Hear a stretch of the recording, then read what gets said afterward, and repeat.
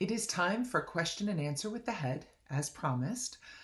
Today I have questions from our maternelle and lower school students that I'd like to share with you. Okay, so I'm just going to take these as in the order they came in. Megan and Chelsea would like to know, how many patients have you had, Dr. Bihn? That is an excellent question, Megan and Chelsea. I am a different kind of doctor. I'm not a medical doctor. My master's degree is in comparative literature. My other master's degree is in English, in teaching English as a second language. And my doctoral degree is in organizational leadership. So I don't see patients, I see students. This means if you have a cold, I am not especially helpful to you.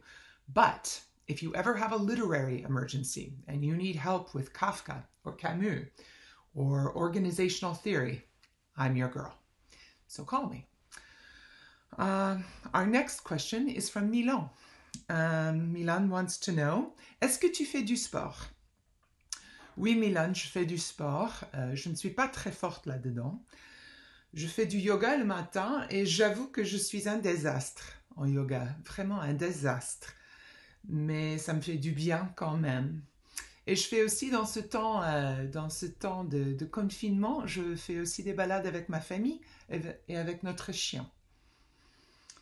Eden wants to know whether I have a pet. I do indeed have a pet. My family has a scruffy little dog named Satchel. We adopted him from the SPCA 4 years ago.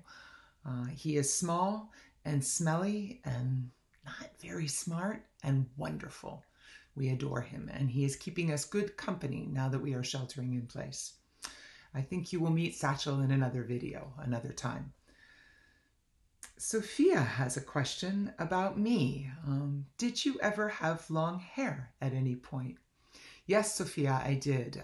When I was little, well, when I was young, I was never very little. But when I was young, when I was a little girl, I had long hair. I had 2 very long brown braids for a very long time. I had it cut actually in France once, very short, and I never looked back. But as you can see, during shelter in place, my hair is growing. So you may see it long yet. That could happen. And maybe a final question for this morning comes from Zoe. Zoe wants to know, are you afraid of anything? Yeah, all of us are afraid of things, Zoe. I, for example, do not like mice. It's kind of funny that someone so tall would be afraid of something so small, but I am. But I'm not a fearful person.